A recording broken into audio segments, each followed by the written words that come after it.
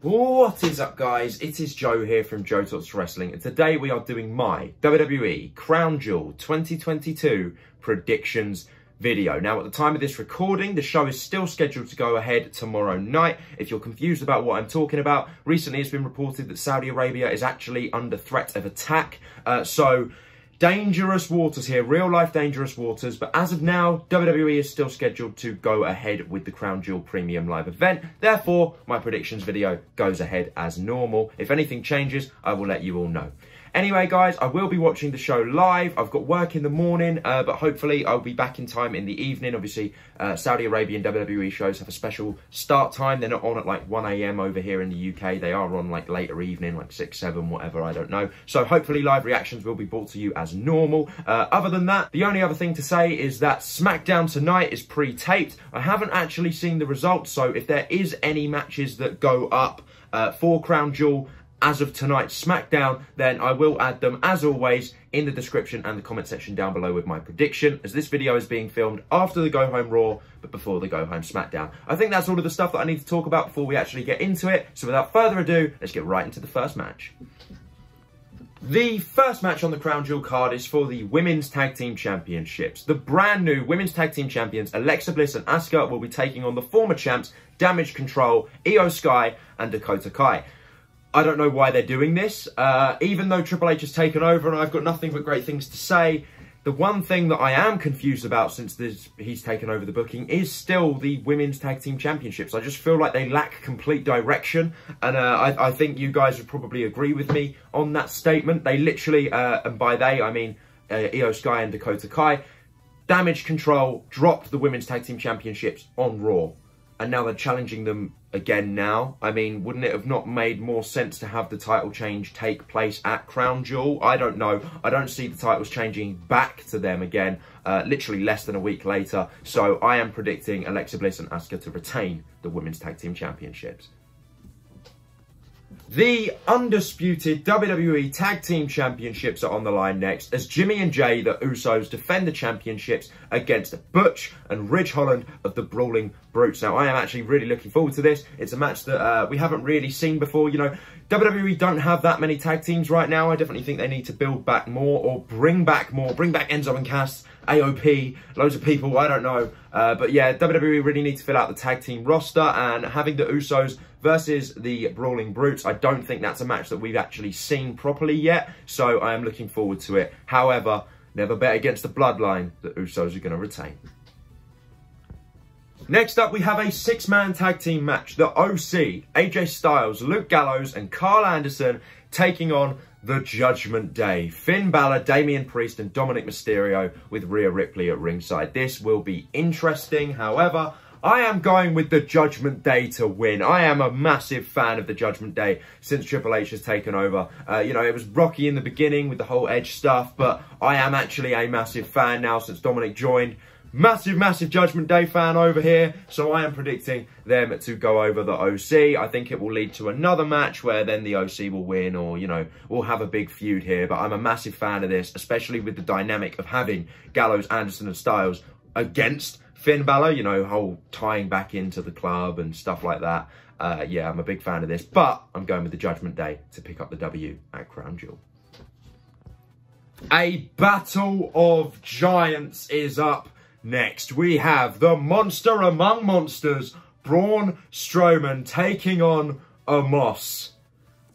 Is this a match that we want to see? I don't know. I'm intrigued by it, so I guess that means yes. However, I am going with Braun Strowman to win. You know, I feel like Omos was hired and basically replaced Braun Strowman, and that's why Strowman was released.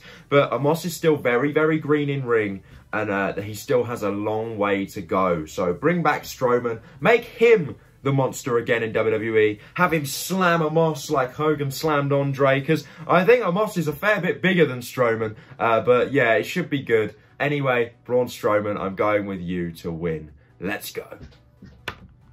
A steel cage match is up next as the feud between Drew McIntyre and Karrion Kross continues. I am going with Drew McIntyre to win this one. I think this feud is, it's one of them, I'm intrigued by it, but at the same time, I'm just not really into Karrion Kross as much as I would like to be right now. And, you know, I'm still not into wrestling nowhere near as much as I was this time last year anyway. But Karrion Kross in particular was a character that I loved in NXT. Obviously, all the stuff happened on the main roster. We don't talk about it. He left, he came back, and something's not the same. Something's missing. I don't know what it is. I don't know if he needs to shave his head again, and then I'm like, oh yeah, that's Karrion Kross. I don't know, but I feel like this feud with Drew McIntyre needs to be wrapped up and Karrion Kross can move on to maybe Gunther. I think that would be cool, having them two face off. I know it's heel versus heel, but something like that. Just move off, do something else, both of you. I'm going with Drew McIntyre to win and to end this feud. Coming up next, we have a dream match that is taking place for only the second time. Brock Lesnar taking on Bobby Lashley. I've got Brock Lesnar going over straight away because this match, this feud, is definitely going to continue past Crown Jewel. So Bobby Lashley won at the Royal Rumble. Have Brock Lesnar win now. Then we'll have a tiebreaker at probably Survivor Series or something. I don't know. But I am a massive, massive fan of this. Really want to see this match. Just Bobby, please learn how to take a German suplex safely. I cringe every time I see you take it. But anyway, Brock Lesnar, you're going to win. A last woman standing match is up next as Bianca Belair once again defends the Raw Women's Championship against Bayley. This time, however, I have got Bayley winning, making history in Saudi Arabia. I don't think a women's championship has changed hands in Saudi Arabia yet. I'm pretty sure it hasn't. I know we've had the Queen of the Ring. Let's have a title change in Saudi Arabia for the ladies. And I am going with Bayley to win. Obviously, last woman standing, excuse me. You can do anything. Anything goes. Bayley can cheat to win. She could do what John Cena did. Duct tape Bianca Belair's feet around the ring post. She ain't getting up. There's so many ways you can get out of this. Have Bayley win the championship while still protecting Bianca Belair. So I am going with Bayley to become the new Raw Women's Champion.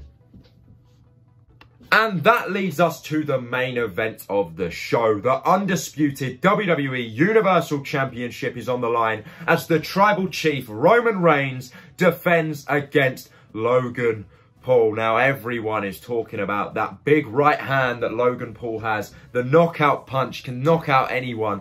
Well, Roman Reigns doesn't seem intimidated to me. He seems annoyed that everyone keeps talking about it, but he ain't going to back down from Logan Paul. The Tribal Chief backed down from nobody. So, I have got Roman Reigns easily beating Logan Paul and retaining the undisputed WWE Universal Championship. I say easily. I think Logan's going to get some offense in. There's going to be a moment where he probably does connect with that right hand, but Roman's definitely kicking out at 2, and then he's going to be straight back into it and probably put him away with the guillotine submission hold by making Logan pass out. Once again, if Logan doesn't tap, you protect him for later down the line, or you can just have him get speared and lose clean. I don't know. But Roman Reigns, either way, is keeping both championships. But there you go, guys. That was my WWE Crown Jewel 2022 predictions video.